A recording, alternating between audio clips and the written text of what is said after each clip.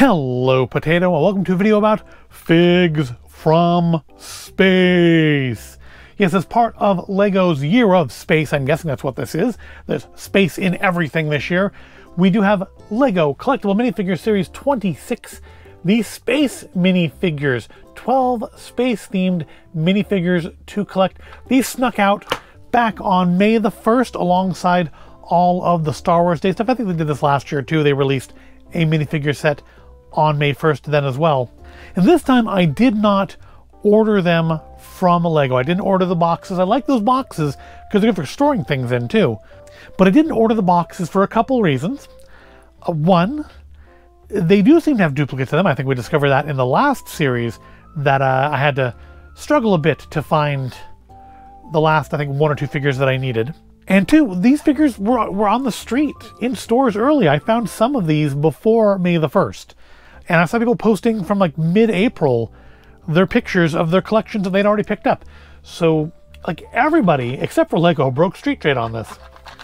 Now, I have a confession to make. So in the first, I think the Marvel ones, and I think maybe to a lesser degree in the last one, I complained heartily and heavily about these boxes because I'm a fondler. I'm the person that goes through and fondles the package, figure out just the figures I need to kind of cut down on the duplicates. These are $5 a piece, and I don't need, generally, duplicates of many of them. But then with the last series, people finally realized that these, or figured out how to decode what these QR codes on the bottom of the boxes mean. And there was a list released of the numbers, and I could use my phone to just scan the QR codes. It has to be the big ones, not the little ones. It has to be the bigger ones, to see what was in there so I could find the last ones that I needed. Well, since then, or I guess around that time, there have been apps released that, among other things, have minifigure identifying scanners in them. I'm using one called OMG Bricks. There might be better ones out there. This might be stealing my data, I don't know, but I do know that if I look at this QR code here on my phone, it identifies that this is the robot made. So I'm able to actually go through much faster than fondling days and scan all the minifigures and find what I want. I found, I think, 10 of them. I initially found like a half a box, and I got like the first 10 in like 3 or 4 minutes. And I had to go back and, I had to go back to find a store that when they restocked to buy the rest of them. But yeah, it was actually much, much faster than the old fondling days. And you look like less of a weirdo scanning things with your phone than you do getting your hands all up on them. So unless LEGO like removes these QR codes for the next series, I'm gonna say I've made my peace. I've made my peace with the cardboard boxes, and indeed now find them to be possibly a bit of an improvement over the old foil packets. I still think there's ultimately more landfill here, but it is more biodegradable or recyclable or whatever. So assuming the OMG app worked properly, we should have the whole collection here plus 2 intentional duplicates. There was a couple that I picked up duplicates of. There's a couple more that I want to get duplicates of for use in my normal displays, like one for Halloween, one for the normal Spring City. So I'm going to keep an eye out for more of these because there's a couple more that I do want to get dupes of. But we should have here all 12 plus 2 duplicates. So let's start cracking them open. I think it showed that this one, I'm not going to like scan each one. We can have a little bit of surprise as we go, just with the knowledge that there should only be 2 duplicates. I think this one, yeah, this one was the Robo Nanny, or Robo Maid, I guess it was. There's still more in there. There we go. And I got this one because I liked this one because of the little space baby. I think a couple series ago we had a brown space baby. This time we have a pink space baby. But here's the whole collection. We got some Blacktron characters, some M-Tron characters. We've got who else do we have? What we don't have is a traditional space figure, which is weird for the space series to not have a traditional space figure. We have a space baby in that style, but not a classic space figure. But yeah, let's put the robot maid together.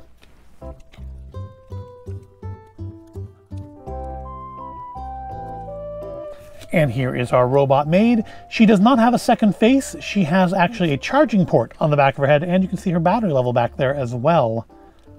And that's covered up by her hairpiece. Nice little blue hairpiece there. And I guess like a little, like a, guess there's like a little medical symbol on her chest. I don't know if she's, did it say she was a nurse? I think so. I guess it said she was a nurse. So yeah, it's probably meant to be a little medical logo. And they have special base plates. They have stars on them. They're full of stars. To let you know, they are specifically for the spacers. I think there's only been a few series that have had just straight black plates. I feel like one had white plates. And I think the Batman movie ones may have had a special plate color. Put you over there. And move on to our second one, which I think it showed this was what, the Orion or the Beetleborg? Beetlezord? I was never super into the space ones, and I definitely wasn't around so much for the Blacktron, M-Tron period. Now there are people who have like real high esteem for those. But yeah, this one's one of the M-Trons, and it's not a character that I have any particular affinity for, but it does look cool, so let's put it together.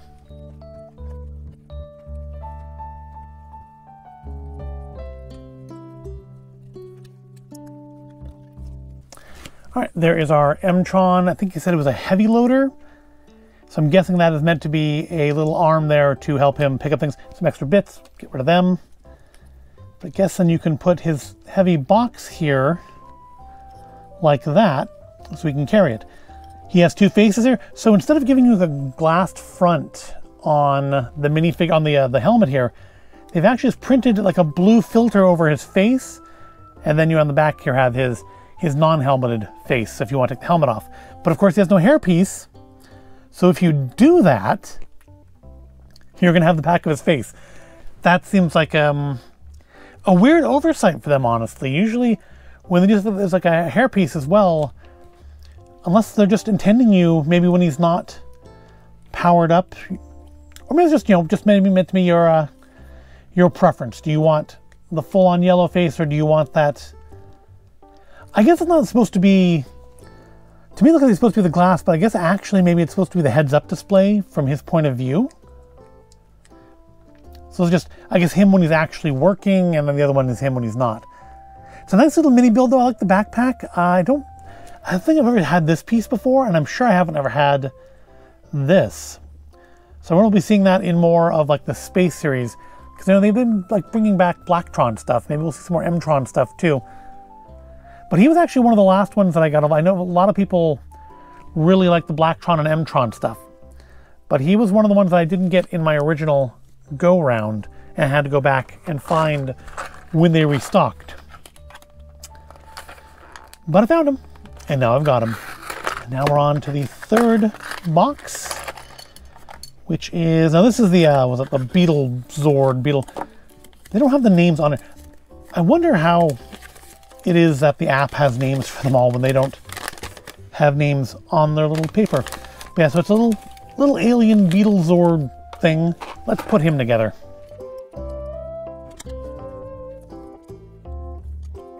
There we go, a little bug alien. It's got the kind of those like clawed foot wings. I think we saw those on the Harpy in the last series. It's got a very kind of aliens reminiscent head shape there, but with pincers on the front. Awesome wings. It's a really nicely designed character. I am disappointed. If I wasn't disappointed about this series, my disappointment is that there's nobody from in the style of the Alien Invasion aliens. Those were really cool. There was a minifigure series back around that time that had one in it. But yeah, they didn't bring that back for this. They just brought back like classic space, or the feel of classic space, and then of Blacktron, M-Tron era. I know there's a name for that particular series, but I don't know what it is. I'm just keep calling it Blacktron, M-Tron era. But nice. Probably actually, maybe I'll go back and try to find a second one of him as well to go in the Halloween display or something. he's kind of cool looking. Moving on, because it's going to be quite a long video. But we're going to go through all of them in one time. We're not in no part twos on this. And then we have here, I think this was the robot butler to go with the robot nurse there. Let's put this one together.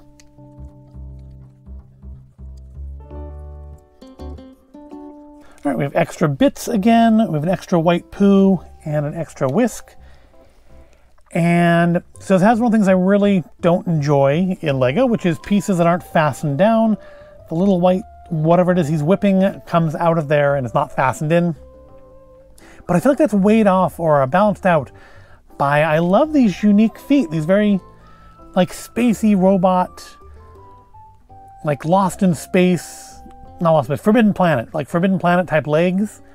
I would love to see more stuff with that.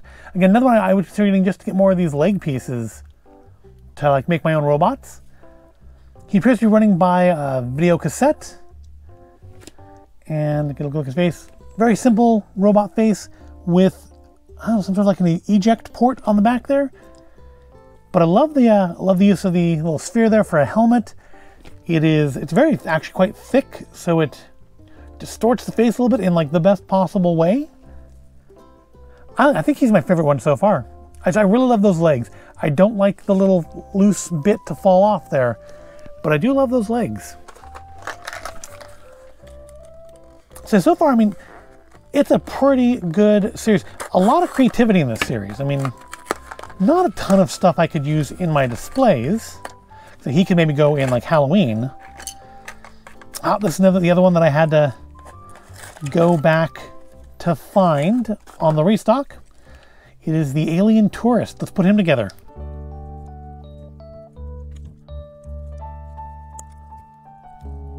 We have an extra camera lens with him, and yep, he is all built. And this is another one I would consider going back to finding a second one of, to maybe put into the, I don't know, maybe into like the summer carnival, maybe into the museum in the Spring Village. Look at that little backpack there. Again, I think it's a new piece. A little, not loving the color of that fedora, but it's nice that there's a fedora there. I will say, one criticism about him is it does have the no good, very bad, should not be made child legs that do not bend. Sometimes we get figures of them, sometimes without. I don't really understand the reasoning on that. But that is the only complaint I have about him. He has a nifty little, presumably it says I heart Earth on it. I mean, we can see the heart and the Earth. We can't see if it's him loving Earth or, you know, what loves Earth. But he's a very nice little figure, nice design, fairly simple face. But I wouldn't mind seeing more like gray aliens. Not, I think design-wise, objectively not as cool as the robot butler. But again, one that I could see having use for duplicates of. All right, so we're about halfway through the collection now. Like I said, we do have 2 duplicates here, so there will be 2 extras somewhere throughout it. But now we have, I don't know, like retro action Space Girl. Let's put her together. All right, here we go. There's our retro action Space Girl. Kind of definitely giving off those 1950s sci-fi vibes. She's even got like an atom on her shoulder there. She has her little silver robot dog. We have like angry fish. She has like green lipstick on. I don't know if you can pick that up on the camera there, but she has the green lipstick. And she just has like two versions of angry face, action face. She is not. She's not messing around. She is a person of action with her little 50s retro blaster. The dog is not going to stay on there. I will have to figure out something to do with him. Probably put him on like a 1x2 and then fasten that on there. That would probably work. But nice, I like the helmet. I think that is a new piece. She got the little skirt piece. You don't see that too often. Fairly plain design of the actual body, but nicely printed and appropriate for what it's meant to be. Not one of my favorites so far, but definitely a nice figure, well thought out, well designed. And I'm pretty sure we have like a 50s guy from an earlier series, not Space obviously, that would match her in the same way like in the past we've had a figure skater that matched the figure skater from like series 3 or 4. All right, next we have Orion. Let's put him together.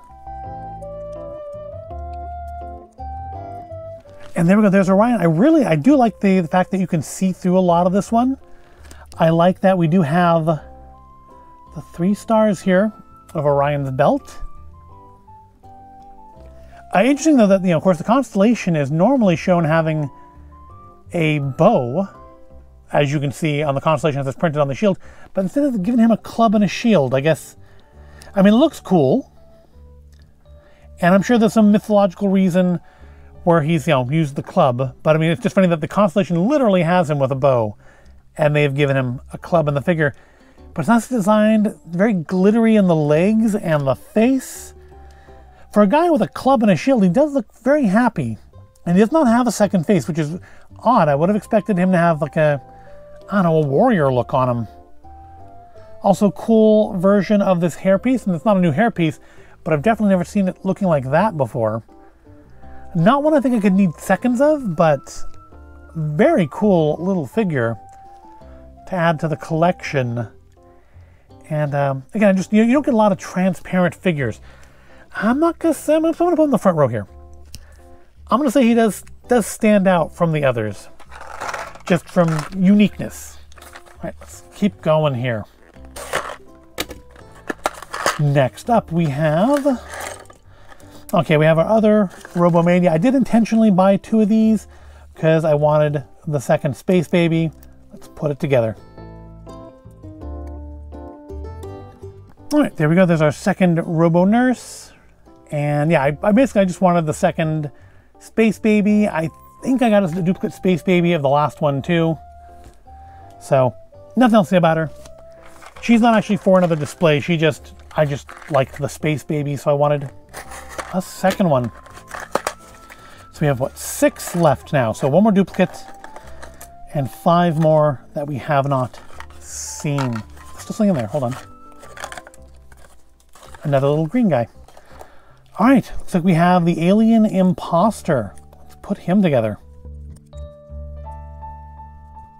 All right, we have an extra little transmitter antenna thing here. That's the side.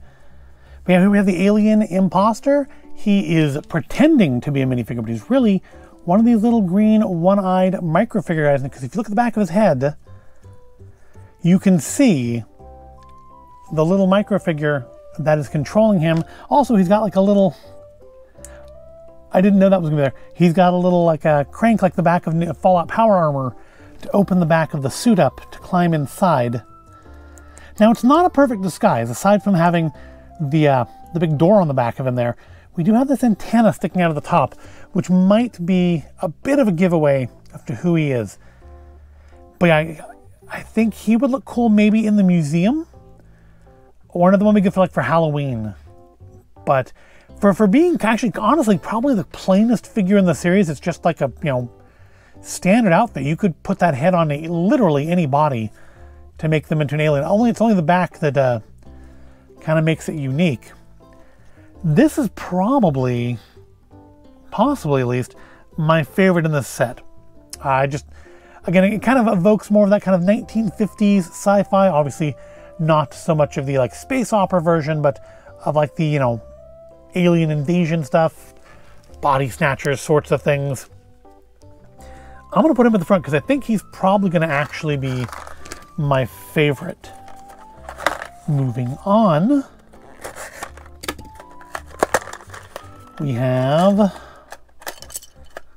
like, I don't remember what his name was, like Saucer Man or something like that. Let's put him together. All right, there we go. Another one's kind of fairly plain, although he does match in with the base plate very nicely because of his star-covered body. I'm not sure, what is that? Bit of fluff. I'm not sure, is this supposed to actually be an alien? Is this just somebody like cosplaying as a flying saucer? Like if I had if I had made like a little Lego like comic book convention, he'd be great as a cosplayer in there. I like the use of the saucer for the head covering there. We do have Earth on the back here. Yeah, it's probably one of the less creative designs in this collection, but I do really like it. I like what they've done with it. It doesn't need to do a lot to be a good figure. He definitely goes in the second row. He's not a back row guy. Next up, this is one that I've heard a lot of people online say they have been looking for. I think this is another one's connected to the M-Tron Blacktron era. Let's put them together.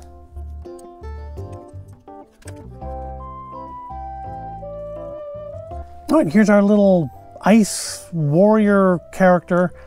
Was there a series for this? I know there was like Rock Raiders, but part of me remembers there being like an ice space one that I didn't like. We have our Two Faces. Again, not a happy person. She's definitely a person of action. We have angry face and kind of vaguely smirky face. And then she does come with what I commented on for the M-Tron guy, is that, yeah, she has the removable helmet, but she also has a hairpiece. I was kind of surprised he didn't have that, but again, I think maybe that's not supposed to be the glass on his helmet. That's just supposed to be his heads-up display. She's one I kind of want to get a second one of because I kind of want another little robot penguin. Honestly, the robot dog is also pretty cool. Let's put you in your armored helmet. It's kind of a Karen-y haircut, isn't it? The chainsaw is nice. The armor is nice. Printing is good. But yeah, really, to me, it's the penguin that makes this one for me. That's the reason I would want a second one of those, is to get another one of those little space robot penguins. We have a robot dog and a robot penguin in this series. And here is the other duplicate I got intentionally. Another imposter. Put him together.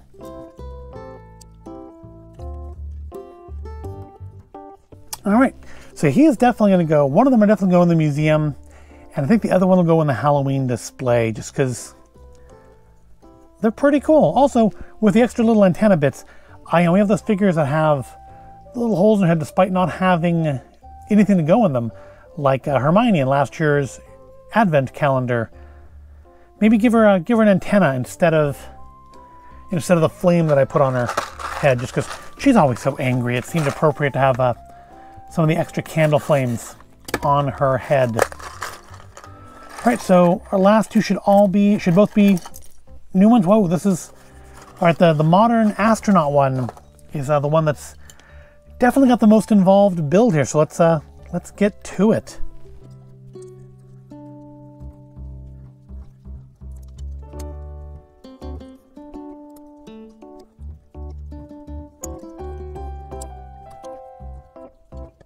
Got a few extra pieces with this one as well. Get them off to the side. But she's definitely the most involved build of this collection, because it's a more modern looking astronaut, although she does have the classic space logo on her, both her outfit and on her little extra vehicular activity booster pack, which is really cool. I'm noticing now that we do seem to have an inordinate amount of female characters. I guess we have the M-Tron's male, and Orion, I guess, is technically male. But yeah, it seems interesting. We have the astronaut, the ice cutter, and the 50s space girl are all females. Don't know if there's significance to that, but still a cool figure. And again, it's a spacesuit. You could always swap another head in there, I suppose, but it wouldn't have the same printing. There's no second face on this because it is just like, the little head cap they wear under their helmets. But it's definitely one of the more impressive figures. I mean, just objectively, I don't have any use for like a second one necessarily, but I think I do have, from years and years ago, I think I have an astronaut in a similar but less detailed suit that came with like a little lunar rover, like a little tiny, like cheapy poly bag, like lunar rover. But yeah, it's definitely, I mean, I was gonna say objectively, I'm gonna say this is the most impressive build in this collection.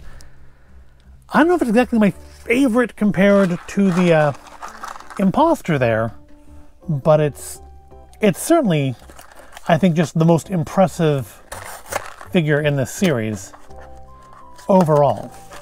All right, and our last figure is the little Blacktron guy. Let's build him up.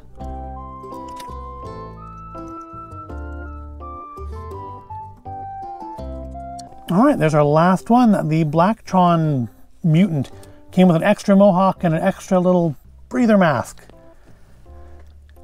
And another one that's very interesting, I think last time we saw these like multiple arms here was in the Disney 100. I think Stitch had arms like that. We do have the one normal leg and one like mutant lizard talon leg. I do like the mohawk hairpiece. It does have a single face because the back of the head is exposed. The breather does not quite sit in front of the mouth right, but yeah, I have it on the right way. I thought maybe I had it upside down, but oh, there we go. I just didn't have it pushed down all the way. There we go. That's how it's supposed to look. So again, I wasn't into Blacktron and M-Tron era, so this doesn't really bring back a nostalgia for me that I think it's going to for other people. But it's a cool looking character. It's not one that really impresses me like the most. So yeah, my most impressive ones, I think, of the whole collection here is, of course, I love the Imposter, I think the best. Definitely have plans for him. I think this one is the most impressive build. It's certainly the most involved build. But I think the M-Tron guy's little loader pack there is really cool. I love the sculpting or the design on the beetle alien. Again, I may go back for more another one of him. I may go back for another one of him. I guess he'd be good in Halloween, like in the haunted hayride area, since it does appear to be a costume. I kind of want another penguin. But yeah, my favorite is, even though I think this is probably just like technically the most impressive, my favorite is the alien Imposter. Just that look on his face, the little alien microfigs. I think that is probably the best use of microfigs I have seen since they started making them. And yeah, I think he is the most impressive of them in here for me. I mean, not the most like technically impressive. That's still this. This is a great little mini build to build the pack there. I'm a little surprised actually, since they've already revealed what the advent calendars are going to be. They didn't do like a space advent calendar to finish off the year of LEGO Space with a space advent calendar. But I mean, there's still time. They could reveal something else, right? Right. It's only May. At least when I'm recording this, it's only May. Who knows when you're watching it or what they may have announced since I recorded this. But that is LEGO Collectible Minifigure Series 26, the Space Series. What do you think? Who is your favorite?